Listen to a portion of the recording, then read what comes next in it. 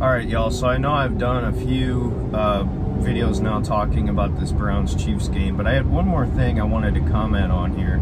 And that's, why is David Njoku not starting over Austin Hooper? You know, this is something I've been paying attention to since we got Austin Hooper, because I had such high expectations for him. I really thought he was going to be our Mark Andrews, like Baker had at Oklahoma. If you'll remember, Mark Andrews and Baker were absolutely incredible together when they were at Oklahoma. And I thought that Austin Hooper was going to be the perfect guy to bring in here and help elevate this offense and evolve this offense to the next level.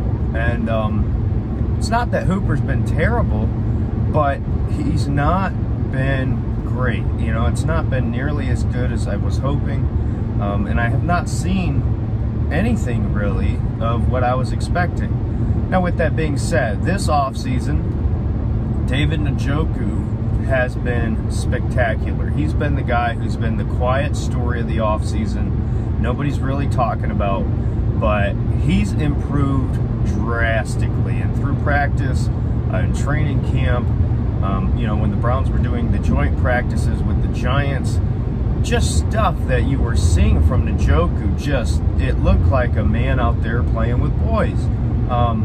And to me, Njoku's physical traits, combined with now his improvements, you know, receiving and route running and all this stuff, to me, he should be tight end one. I've seen nothing but great things from David Njoku this year. And in that Chiefs game, sure, Austin Hooper had, you know, a pretty good catch to get the first down on a slant. You know, Baker put it where it needed to be. And he wasn't horrible in that game, but he wasn't a difference maker. David Njoku had some plays in that game, in my opinion, that made him a difference maker.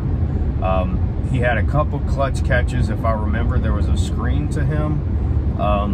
He was fantastic. You know, he's somebody nobody's really talking about.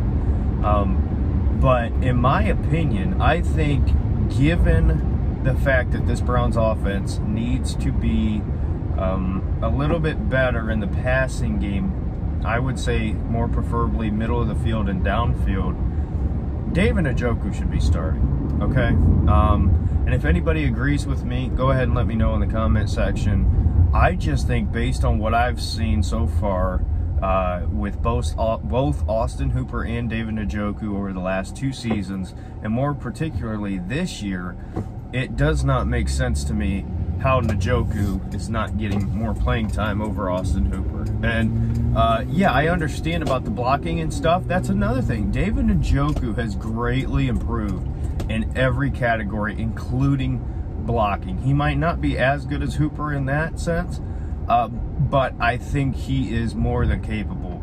So let me know your thoughts. Should David Njoku be starting at tight end for the Browns? And we'll see you in the next video. Bye.